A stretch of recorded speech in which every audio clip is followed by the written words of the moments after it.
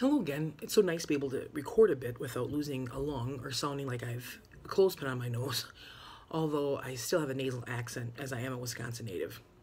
First, I'd like you to check your grades and make sure that everything is accounted for. If you find a discrepancy and would like to discuss it, just email, call, text, or Skype me. I just want to make sure that everyone is on the same page before I post my commentary and your midterm grades. Second, I was pleased with our passive and active resistance wiki posts and discussions.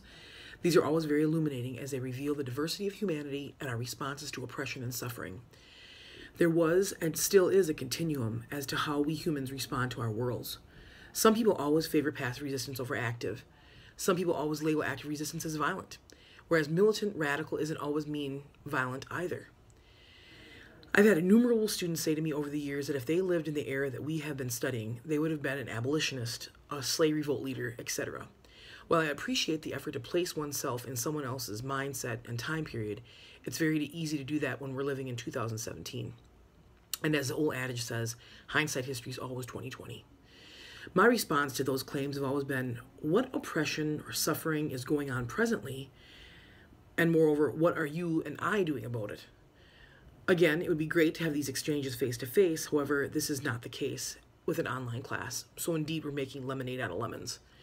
If you ever want to meet face-to-face, always know that I'm available to do so. I love meeting with my students outside of class time. Third, this week we're embarking on our Module 3, 19th Century Free African Society, the Independent Black Church, Anti-Slavery, and Abolition. Besides starting our module work, you should also be reading your selected text, participating in your text discussion blogs, and even writing.